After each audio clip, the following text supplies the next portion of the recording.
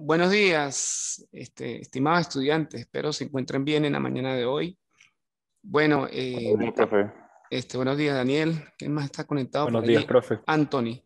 Buenos días. Bueno, vamos a iniciar la clase de hoy, ¿sí? Que es correspondiente al módulo 3, dinámica de una partícula, para la evaluación 4, ¿sí? Em, Fíjate que nosotros en el módulo 2 habíamos trabajado cinemática de la partícula, que era el estudio del movimiento sin importar las causas que lo originan. Ahora vamos a ver dinámica de la partícula, y entiéndase por dinámica de la partícula, que es el estudio del movimiento importando las causas que lo originan.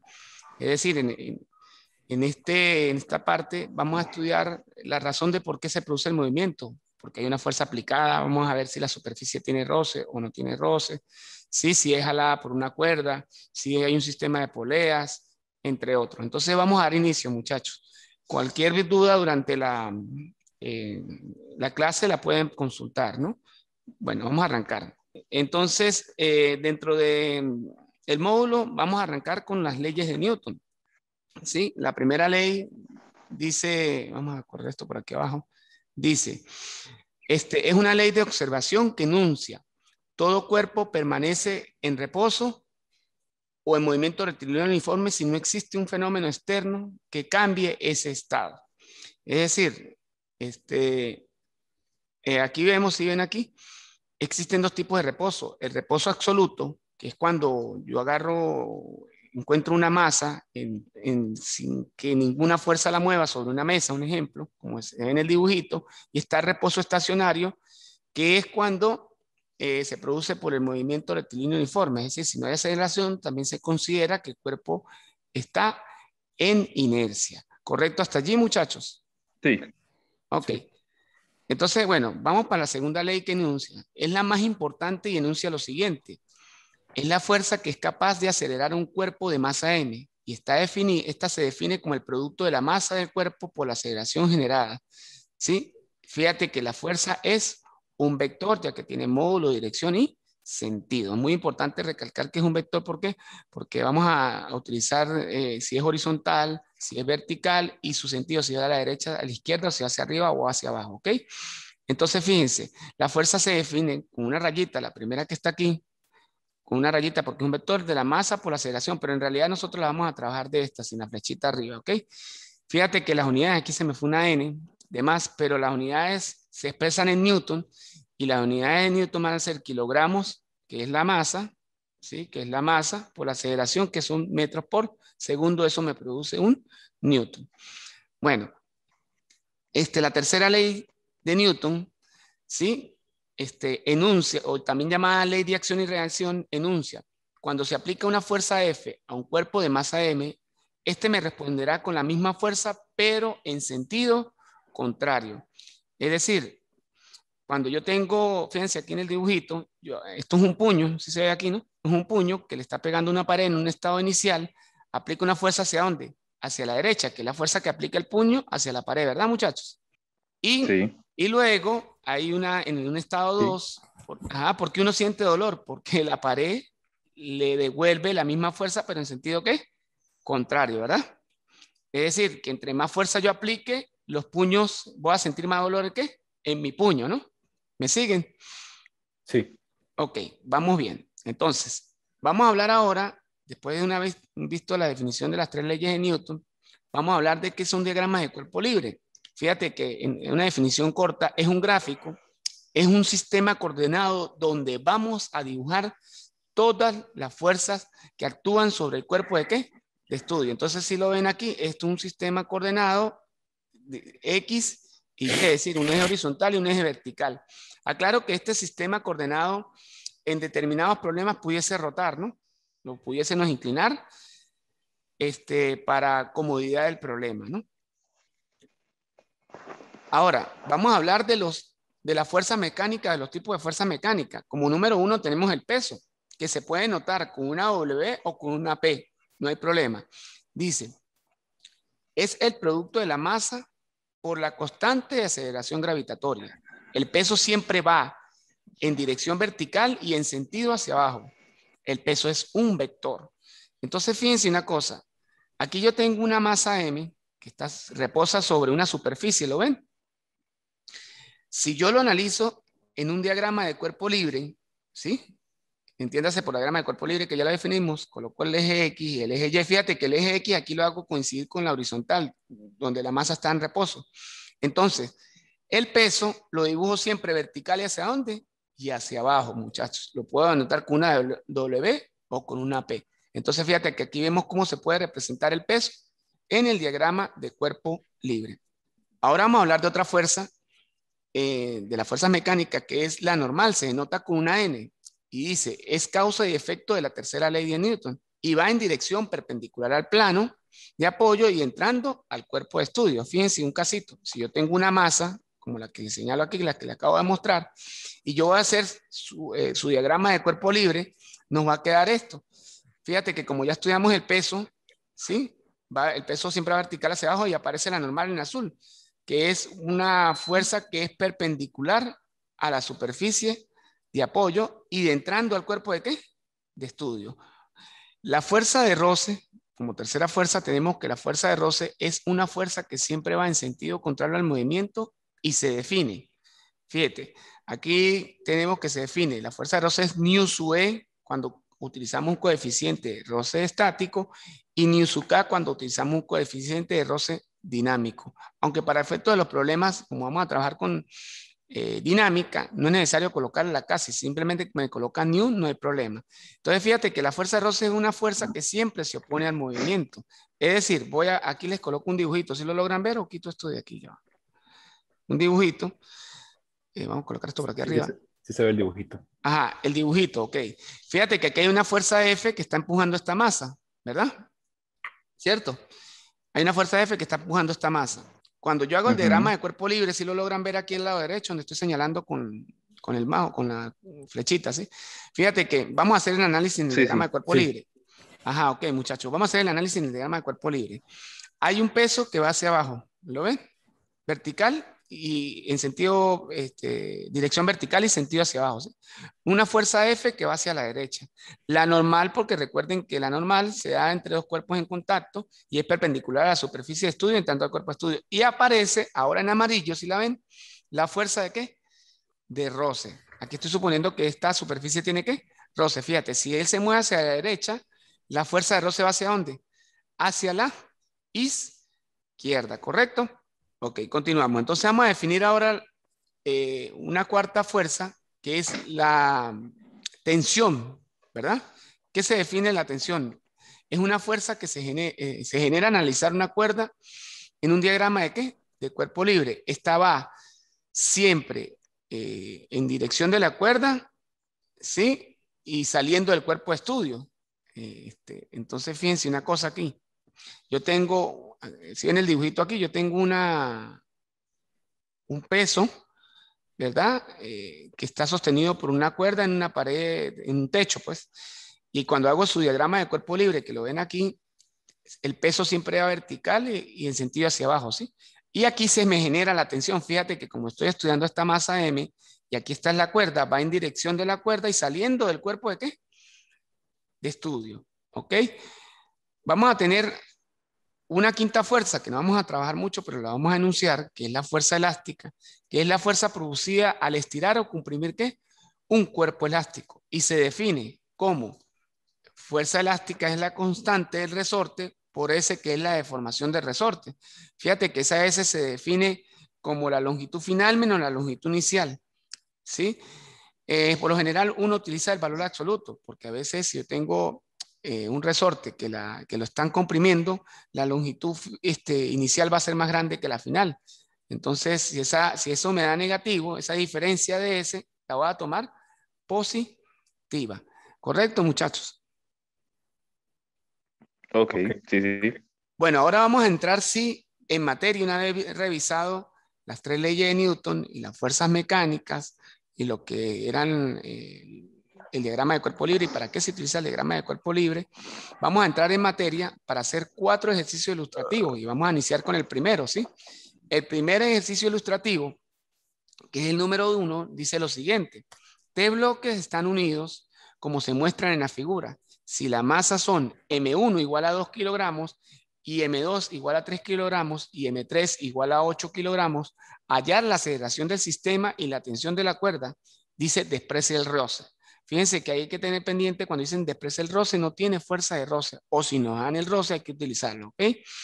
Entonces fíjense, aquí nos aparece el problema planteado como tal, ¿sí? Nos aparecen una masa del lado izquierdo, que es la M1, una masa que está sobre la mesa, que es la M3, y una masa que está pendiendo del lado derecho, que es una M2, y nos aparecen dos poleas en los extremos de la mesa. Fíjense que es muy importante darle sentido al problema. ¿Qué darle el sentido? Es el movimiento eminente del problema o el movimiento del problema. Si yo tengo, por lo menos la masa 2 es más pesada que la masa 1, entonces yo voy a asumir que la masa 2 desciende, la masa 3 se mueve hacia la derecha, sigue en la flecha, y la masa 1 asciende. Eso es muy importante. Aquí coloqué que el coeficiente de roce dinámico es 0. Dice que desprecie el roce. Aquí saco los datos, M1 igual a 2 kilogramos, M2 igual a 3 kilogramos y M3 igual a 8 kilogramos. Nos mandan a hallar la aceleración del sistema y la tensión de la cuerda 1 y la tensión de la cuerda ¿qué? 2. Fíjate que estas dos cuerdas son diferentes. Entonces arrancamos. Como primer paso, debemos hacer el diagrama de cuerpo libre de la masa 1. El diagrama de cuerpo libre de la masa 1, como ya lo vimos, es la que está pendiente del lado izquierdo del dibujo. Retrocedo aquí un momentico. Es esta, ¿no? Es esta la masa 1, ¿sí? Entonces, cuando va a hacer su diagrama de cuerpo libre, ¿sí? Me queda, ¿qué tiene? Si tiene masa, tiene un peso, y ese peso va vertical ¿hacia dónde? Hacia abajo. ¿Qué más tiene? Tiene una tensión ¿de qué? De la cuerda, y recuerde que la tensión, ya la expliqué, es una fuerza que va saliendo del cuerpo de estudio en dirección de la cuerda. Fíjate que aquí vamos a aplicar la segunda ley de Newton. Recuerden que es fuerza es igual a masa por aceleración. Cuando estamos trabajando los diagramas, vamos a decir que la sumatoria de las fuerzas en el eje respectivo va a ser igual al producto de la masa por la aceleración. Fíjate, aquí no, si hago sumatoria de las fuerzas en X no tiene sentido porque no estoy trabajando fuerzas en X, sino fuerzas ¿dónde? En Y. Y vamos a decir, sumatoria de las fuerzas en Y va a ser igual al producto de la masa 1. ¿Por qué? Por la aceleración, como lo ven aquí en el puntero, ¿ok? Entonces, ¿qué me va a quedar? ¿Cuántas fuerzas tenemos en el eje Y? La tensión 1, que es positiva, menos el peso 1, va a ser igual al producto de la masa 1. ¿Por qué? Por la aceleración. Fíjate que de aquí voy a despejar la tensión 1. Este peso que está negativo lo paso hacia el lado derecho, positivo. ¿Sí me siguen aquí con el puntero? Sí. Ok, entonces me queda que la tensión es igual a la masa 1 por la aceleración más el peso 1. Pero les pregunto ahora, en la siguiente línea, ¿qué es el peso? ¿Es el producto de quién?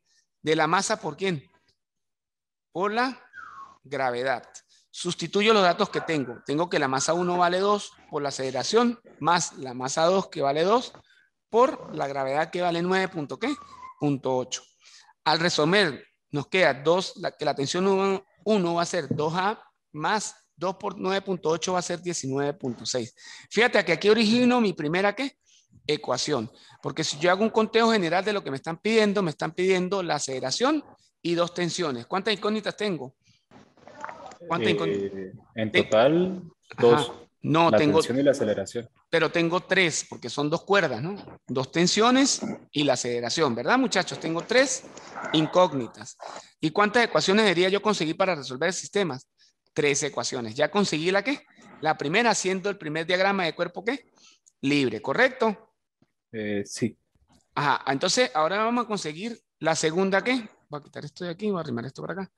Voy a conseguir la segunda ecuación, haciendo un diagrama de cuerpo libre ¿de quién? De la masa 2. Fíjate que la masa 2 es la que está pendiendo del lado ¿qué? Del lado derecho. Y es el mismo análisis de la masa 1. Voy a tener un peso, pero ahora un peso 2, que va a ir hacia dónde? Hacia abajo, una tensión que va a salir de la ¿qué? Del cuerpo de estudio en dirección de la cuerda. Y fíjate que muy importante acá, en este la aceleración va hacia arriba porque el cuerpo asciende, pero en este la aceleración va hacia abajo porque el cuerpo ¿qué? Desciende, de acuerdo al movimiento inminente que les di. Entonces, que yo le di. Entonces digo, sumatoria de las fuerzas en Y es igual ¿a quién? Al producto de la masa por la aceleración. ¿Por qué es negativa, muchachos? Porque ahí el cuerpo ¿qué? desciende. Entonces me va a quedar, al hacer el análisis, que va a ser la tensión 2 menos el peso 2 va a ser igual a menos M2 por la aceleración. De igual forma, despejo la tensión 2 aquí, me va a quedar menos la masa 2 por la aceleración y este peso que está negativo pasa a la derecha, positivo. Entonces, ¿quién es el peso 2? Es el producto de la masa 2 por la gravedad. Sustituyo los datos. La masa 2 vale en este caso 3, pero queda negativa por el menos por la aceleración, más la masa 2 que va a ser 3 por 9.8. Al ser el múltiplo de 3 por 9.8 me da 29,4. Es decir, de forma general, la tensión 2 me va a quedar menos 3A más 29,4. Y esa sería la ecuación número ¿qué? 2. Ahora, voy a analizar la masa 3 para conseguir la tercera ecuación. Entonces, fíjense, aquí al analizar la masa 3, mire, entonces al analizar la masa 3 nos va a quedar lo siguiente, nos va a quedar una normal, porque recuerden que la masa 3 está sobre una superficie, y si está sobre una superficie, entonces nos va a quedar la normal que va perpendicular a la superficie de estudio, un peso que va vertical hacia ¿dónde? Hacia abajo, una tensión que va hacia la derecha y una tensión que va hacia ¿dónde? Hacia la izquierda. Ok, entonces nos crea normal menos peso 3 más la tensión 2 menos la tensión ¿qué? 1. Luego, al yo hacer sumatoria de las fuerzas en X, nos va a quedar la masa 3. ¿Por qué? Por la aceleración. Fíjate que el lado izquierdo nos va a quedar menos la tensión 1 más la tensión 2, que va a ser igual a la masa 3 por la aceleración. Entonces, fíjense que haciendo un recuento del análisis de la masa 3, está sobre una superficie, y si está sobre una superficie en contacto, voy a tener que va a ser el peso 3, porque va a tener, si tiene una masa, tiene un peso que va vertical hacia abajo en sentido negativo, va a tener una normal porque están en contacto de la superficie con la masa, va a ser perpendicular y entrando ¿qué? Al cuerpo de estudio va a tener una tensión 2 que es positiva y va a tener una tensión 1 que es negativa. Luego hago sumatoria de las fuerzas en X que va a ser igual al producto de la masa 3 por la ¿qué? Por la aceleración. ¿Qué me va a quedar? Menos la tensión 1 más la tensión 2 que va a ser igual a la masa 3 por la aceleración. De acá voy a despejar la tensión 2 que va a ser la masa 3 por la aceleración más la tensión 1. Fíjense que aquí voy a generar la ecuación número 3. Fíjate que ahora formulo el sistema y ese sistema está formado por 3 ecuaciones, ¿sí? La ecuación número 1, que es la tensión 1, que es igual a 2 veces la aceleración más 19,6, ya calculada, la tensión 2, que es menos 3A más 29,4, que es la segunda ecuación, y la tensión 3, que es T2, que es igual a 8A más la tensión 1, que es la ecuación ¿qué? 3. ¿Correcto? Posteriormente a ello, para resolver el sistema anterior, comenzamos igualando la ecuación 2 y la ecuación 3 por la tensión 2, porque esa tensión, fíjate que la ecuación 2 está en función de la tensión 2 y la ecuación 3 está en función de la tensión 2 también. Entonces tenemos que tensión 2 igual a tensión 2, igualando la ecuación 2 igual a la 3. Del lado izquierdo me va a quedar menos 3A más 29,4 va a ser igual a 8A más tensión 1. ¿Qué es lo que vamos a hacer nosotros acá? Vamos a unir las tensiones y finalmente nos va a quedar que tensión 1 va a ser igual a menos 11A más 29,4 generando la ecuación ¿qué? La ecuación A, ¿correcto? Fíjate que la tensión 2 es 3A más 29,4 igual a 8A más tensión 1. Despejo tensión 1 y me va a quedar menos 3A. Este está positivo, pasa a negativo, más 29,4 igual a tensión 1. Por lo tanto, la tensión 1 es 11A más 29,4. Genero la ecuación A. Posteriormente a ello, ahora voy a igualar la ecuación 1 que no he tocado igual a la ecuación A, la que acabo de generar. Por lo tanto, la tensión 1, me va a quedar que tensión 1 es igual a tensión 1. Fíjate, estoy igualando la ecuación 1, que no he tocado, igual a la ecuación A que generé. La ecuación 1 era 2A más 19,6, va a ser igual a menos 11A más 29,4. Aquí al agrupar las A al lado izquierdo nos va a quedar 11A y este que está positivo pasa para acá de manera negativa. Perdón, este que está positivo pasa para acá de manera negativa y al restar, al agrupar las A del lado izquierdo nos va a quedar 2A. Este que está negativo pasa a positivo, 11A igual a 29,4. Este que está positivo, que es 19,6, pasa al lado derecho, que es 19,6. Entonces nos va a quedar 2A más 11A va a ser 13A. Fíjate que acá despejamos a quién. A, que nos va a quedar 9,8 entre 13. Fíjense que nos va a quedar que A es igual a 0,75 metros por segundo. Esa es la aceleración de quién? Del sistema. Ahora fíjense bien, para calcular lo que es la tensión 1 y la tensión 2, pues sustituyo la aceleración, que es 0,75 metros por segundo cuadrado, en la ecuación 1 y en la ecuación ¿qué? 2, para determinar la ¿qué? Las tensiones. Es decir, la tensión 1, al sustituir la aceleración, fíjense, va a quedar 2A más 19,6. Por lo tanto, ¿qué va a ser? 2 por 0,75 más 19,6. La tensión 1 es igual a 21,1 newton, que esa es la tensión de la cuerda ¿qué? 1. Y la tensión 2, que ocurre lo mismo, nos va a quedar, tensión 2 va a ser igual a menos 3A más 29,4. Sustituyo la aceleración que la acabé de calcular, 0,75, y al resolver nos va a quedar que la tensión 2 es 27,15. Bueno, fíjate que vamos ahora a ver un segundo ejercicio que nos dice lo siguiente. En el sistema adjunto de masas que se encuentra, se tiene una masa 1 de 30 kilogramos y una masa 2 de 60 kilogramos. Y el tita, que es el ángulo de inclinación de la inclinada con respecto a horizontal, vale 30 grados. Dice, si el coeficiente de roce dinámico es 0,3, hallar ahí no es el calor, perdón, corrijo, ahí es el valor que tiene la tensión y su cuerda. Es el valor que tiene la tensión y su cuerda. Entonces, fíjense que nos dan este sistemita. Este es un problema diferente al anterior, porque yo voy a tener una masa en un plano inclinado que está adjunta por una cuerda a la masa 2 que pasa por una polea y un ángulo de 30 grados de la horizontal con respecto a la inclinada. Fíjate que para resolver este problema yo tengo que darle un sentido inherente, un sentido de movimiento inminente, perdón, al sistema. Fíjate que yo asumo aquí que la masa 2, como es más, tiene mayor masa que la 1, entonces esta va a descender. Al descender la polea gira en sentido horario y la masa A asciende por el plano inclinado.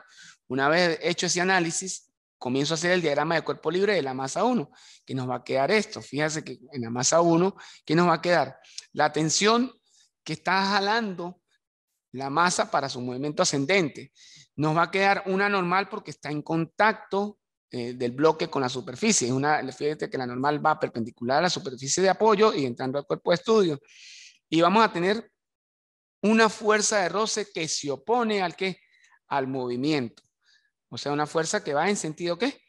Contrario al movimiento. Fíjate que el movimiento ascendente, la aceleración es positiva, y una fuerza de roce que va en sentido contrario. ¿Qué pasa con el peso? Aquí lo denoté con una W. El peso, una W1. El peso va siempre en sentido hacia abajo y en dirección vertical.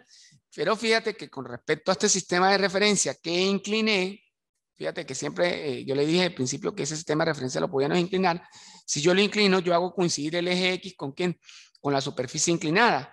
Entonces, para trabajar más cómodamente el problema. Pero ¿qué pasa con el peso? Que el peso siempre va en dirección vertical y en sentido hacia abajo. Ese peso con referente a este sistema de referencia, no está ni en el eje X ni en el eje Y. Hay que hacer una descomposición de ese peso. Entonces, fíjate que aquí del origen parte un vector, descompongo este peso W1 en Y y perpendicular busco el extremo, me queda el W en X. ¿Qué pasa? Me va a quedar entonces que para resolver el problema, seno de 30 grados va a ser ¿qué? Cateto opuesto, ¿entre qué? Entre la hipotenusa. La hipotenusa aquí es W1 en este caso. Entonces me queda que el W de X1 va a ser, al despejar W1 por el seno de 30. ¿Pero qué es W? Que es el peso, es masa 1 por la gravedad por el seno de 30. Luego vamos a tener que al efectuar este cálculo, W1 me va a quedar 30 por 10. Aquí consideré que la gravedad es 10 por el seno de 30 y vale 150 newton. Luego vamos a tener el coseno de 30 grados para calcular W sub y, que sería cateto adyacente entre la hipotenusa. Entonces me queda despejar el cateto adyacente, que es W1 por el coseno de 30, y me va a quedar que W1 es la masa 1 por la gravedad por el coseno de 30. Al sustituir la masa 1, que vale 30 por 10, que es la gravedad, por el coseno de 30 nos da 259.8. Fíjate que ahora vamos a aplicar la segunda ley de Newton y vamos a hacer sumatoria de las fuerzas en X para el diagrama de cuerpo libre de la masa 1. ¿Qué nos vamos a encontrar? Que la fuerza de roce es negativa porque se opone al movimiento, en sentido contrario. Fíjate que el sistema de referencia estaba así, este es el eje X, hacia allá apunta la parte positiva y para acá apunta la parte negativa. Entonces la fuerza de roce va en este sentido.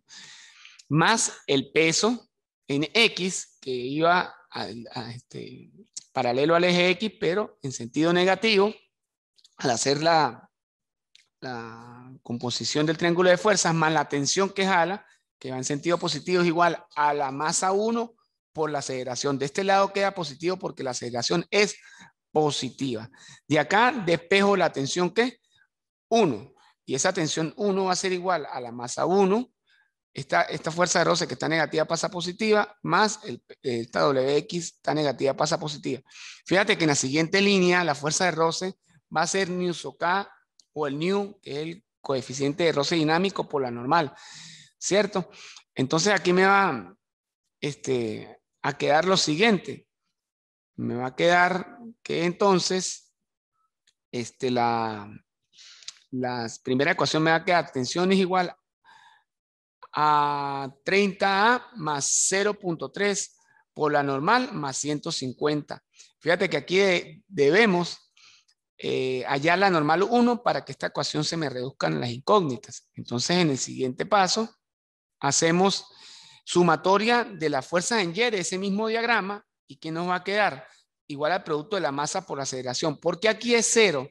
Porque la masa se está moviendo sobre el eje X, no sobre el eje Y.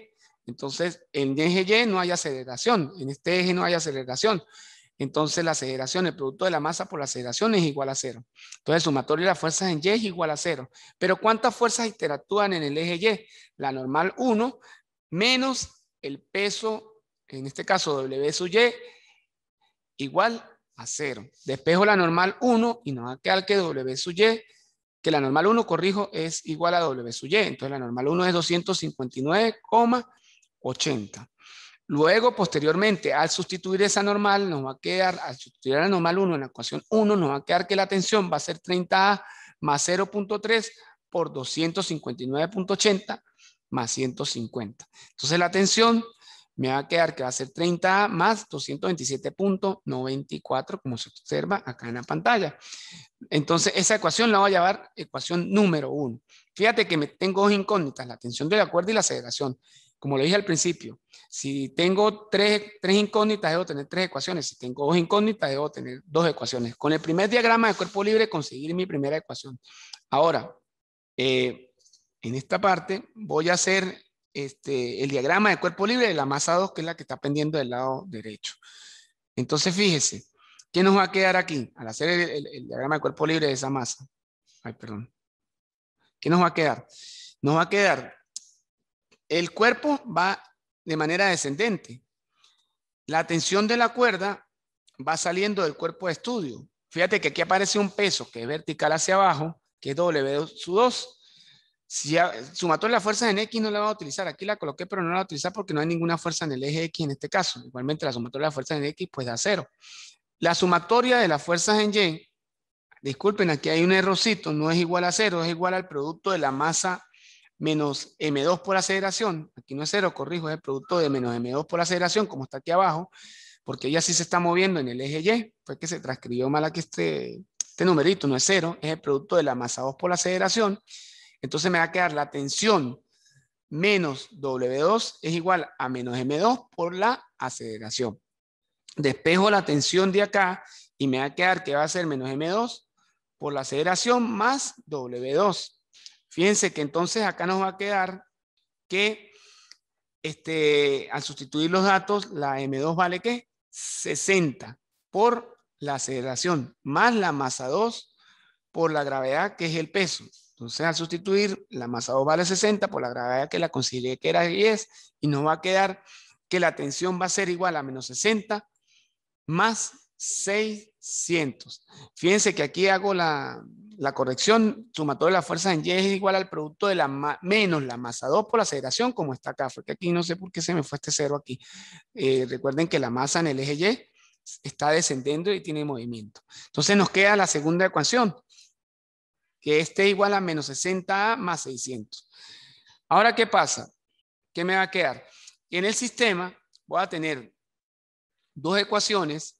La primera que ya les dije, ya la analizamos, que era T igual a 30A más 227.94, y la segunda que acabamos de calcular del diagrama de cuerpo libre de la masa 2, que T va a ser igual a menos 60 más 600, que es la ecuación 2. Luego, al resolver este sistema, lo resolvemos por el método de igualación, porque igualo la tensión 1 igual a la ecuación 1 igual a la ecuación 2 por la tensión, porque son iguales. Me va a quedar que el lado izquierdo va a tener que es 30A más 227,94, igual del lado derecho va a ser igual a menos 60A más 600. Agrupamos al lado izquierdo, la A queda 30 más 60A, va a ser 90, y del lado derecho agrupamos los números, que va a ser 600 menos 227.94 y nos va a quedar 372,6. Al despejar A, nos queda 372.06 entre 90. Luego, fíjate que al hacer el cálculo de la aceleración, nos va a quedar que la aceleración es 4,134 metros por segundo. Y ya calcular la tensión va a ser muy sencillo porque podemos sustituir tanto en la ecuación 1 como en la ecuación 2. Fíjate, yo sustituí en este caso en la ecuación 1, que la ecuación 1 era 30, tensión va a ser igual a 30 más 227.94. Entonces, fíjense que esta tensión al sustituir nos va a quedar 30 por 4.134 más 227.94 y nos va a quedar que la tensión es 351.96. Para ilustrar un poquito lo que es la tercera ley de Newton, vamos a hacer el ejercicio ilustrativo número 3, que dicen dos cajas, una de 20 y 30 kilogramos de masa respectivamente, se encuentran apoyadas sobre una superficie horizontal sin rozamiento, una apoyada en otra. Si empujamos el conjunto con una fuerza de 100 newton, ¿qué fuerza ejercerá cada caja sobre la otra? Entonces, fíjense una cosa. Cuando yo voy a hacer el dibujo que me dan, aquí observamos que hay una fuerza que está aplicada sobre las dos cajas. Esta fuerza F, que está en azul, hace que este conjunto de la caja 1 y la caja 2 se mueva hacia dónde, muchachos, hacia la derecha. ¿Ok? Entonces, vamos a comenzar a hacer los diagramas de cuerpo libre de la masa 1 y de la masa 2. Y vamos a ver en este problema cómo podemos aplicar la tercera ley de Newton para resolver problemas de dinámica. ¿Ok? Entonces, comenzamos. Hago el diagrama de cuerpo libre de la caja 1. Fíjate que este diagrama de cuerpo libre de la caja 1, la masa tiene, si tiene masa, tiene un peso. El peso es una fuerza que va siempre vertical hacia dónde? Hacia abajo, ¿verdad? Vertical hacia abajo y en sentido vertical hacia abajo, buscando siempre el centro de la Tierra, ¿ok? Hay una fuerza F que está del lado derecho, ¿verdad? Que está del lado derecho sobre el eje X. Y fíjate que aquí aparece una fuerza que la llamo 2,1. Pero, ¿por qué la llamo 2,1? Es la fuerza que le hace la caja 2 de oposición sobre la caja 1. Es decir, cuando se empuja en el conjunto de cajas, la caja que está delante, que es la caja 2, ¿verdad? Va a ponerse al movimiento. Entonces, él me ofrece una fuerza hacia el lado izquierdo que la llamo fuerza 2-1. Cuando hago su respectivo, aplico la segunda ley de Newton y hago sumatoria de las fuerzas en el eje X, nos va a quedar que es la masa 1. ¿Por quién? Por la aceleración. Fíjate que aquí me faltó una flechita porque aquí también hay una normal. Aparte del peso hay ¿qué? Una normal. Ok, me faltó. Aunque no la vamos a trabajar, solamente vamos a trabajar las fuerzas en el eje X en este caso. Entonces aplico la segunda ley de Newton para el eje X, nos queda sumatoria de las fuerzas en X, va a ser igual al producto de la masa 1 por la aceleración.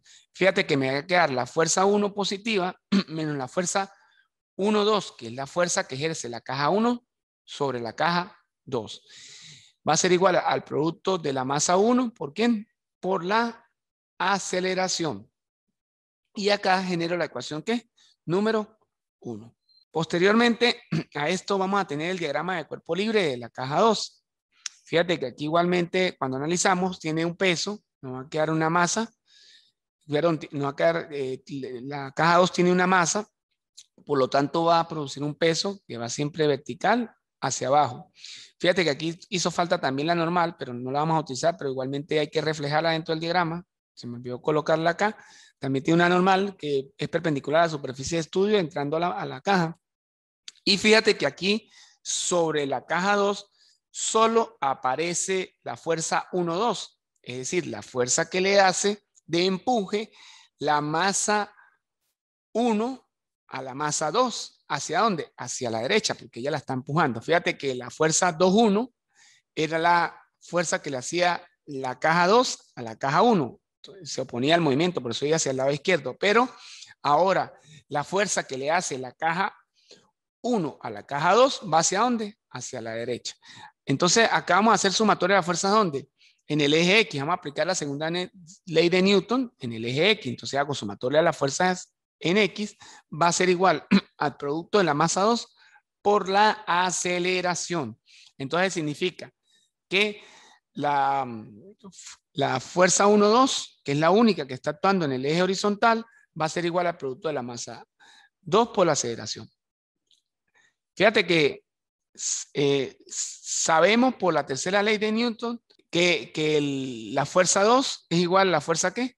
La fuerza 2-1 es igual a la fuerza 1-2. Tienen la misma magnitud, la misma dirección, pero sentido ¿qué? Pero sentido contrario. Ok, entonces nos queda el siguiente sistema. La ecuación 1 que era F menos la fuerza 1-2, que es igual a la masa 1 por la aceleración. Y nos queda la ecuación 2 que era la fuerza 1-2. Aquí es la fuerza, perdón, corrijo, aquí es la fuerza 2-1, 2-1, no 1-2. Aunque como aquí dije que eran iguales, perdón, entonces es válido colocar también la fuerza 1-2, porque son ¿qué? Iguales por la tercera ley de Newton. Entonces, cuando hago esta salvedad, ¿sí? Y sumo estas dos ecuaciones, como esta, fíjate, me queda menos F1-2 y aquí me queda más F1-2, son iguales, por eso es que aquí la coloqué de esta manera, las cancelo y me queda del lado izquierdo F, que va a ser igual a ¿quién? Sumo estas dos, M1 por A más M2 por A. Fíjate que en este caso factorizo a la aceleración, que es igual para estos dos términos. Entonces me va a quedar que la aceleración va a ser igual a ¿quién? Perdón, que al factorizar la aceleración me va a quedar A por, abro paréntesis, M1 más M2. Fíjate que aquí, repito, factoricé la aceleración. Luego de ahí, de esta factorización que acabo de hacer, despejo a quién. O finalmente, digamos, la ecuación me quedó F es igual a A por M1 más M2. Y de acá despejo la aceleración. ¿Por qué? Porque yo tengo datos, tengo la fuerza que se le aplicó a las dos cajas, que en este caso era de 100 newton, y tengo el valor de las dos masas. Al sustituir me queda, como se ve aquí, 100 newton entre 20 más 30 kilogramos. Fíjate que 100 newton, ¿qué son newton? Lo acabé de decir al principio de la clase, son kilogramos por metro sobre segundos. Y sumo las masas, 20 más 30 y 50. Entonces, a simplificar me va a quedar 100 entre 50, me va a quedar, kilogramos con kilogramos se me va a quedar que 2, me va a quedar finalmente, perdón, 2 metros por segundo. Ok, al dividir 100 entre 50 me queda 2 metros por segundo, que es el valor de la aceleración. Una vez conseguido el valor de la aceleración, sustituyo en F1,2, recuerden que fue la segunda ecuación, el producto de la masa 2 por la aceleración, que va a ser igual a 20 por 2, que va a ser igual a 40 newton. Fuerza que ejerce la caja 1 sobre la caja 2. Y la fuerza que ejerce la 2 sobre la 1 es igual, de igual módulo y dirección de sentido contrario. Entonces, fíjate que aquí en este problema vimos la aplicación de la tercera ley de Newton. Y bueno, les tenía un cuarto problema. No digamos que un problema, era como una preguntita para ustedes que dice lo siguiente, ¿no? Como teórica. Si golpeas un clavo con un martillo, de acuerdo con la tercera ley de Newton, el clavo, 2 puntos. Entonces nos dan una serie de opciones. Ejerce una fuerza que equilibra la del martillo. Desaparece en la madera. Parte B. Parte C. Se mueve con una velocidad constante. Y parte D. Ejerce otra fuerza igual y opuesta sobre el martillo. Entonces la pregunta era, ¿cuál de esas opciones es la correcta? Fíjate que la opción correcta es la D. Ejerce otra fuerza igual y opuesta sobre el martillo porque aplicamos la tercera ley de Newton. Bueno, muchachos, por este encuentro ha llegado a su final. Esperemos tener el próximo encuentro. Puede ser para el próximo viernes o hoy en 15. Voy a tratar de que sea el otro viernes para que les quede chance de poder digerir más la información. Pero si no, les estaré avisando por plataforma o vía WhatsApp en el grupo que tenemos. Que tengan un feliz día y también de antemano les digo que ya monté el material didáctico para el módulo 3. Hoy les monto esta misma presentación. Les monto un bloque de ejercicios con respuesta para que ustedes puedan trabajar lo que es el módulo 3, ¿no? El módulo 4, perdón. El módulo 3, perdón. Módulo 3, porque nos falta el módulo 4. Disculpen allí. Entonces ya tienen la información para el módulo 3. Y hoy les monto la videoclase y les voy a montar los ejercicios para que comiencen a trabajar este módulo. Feliz día.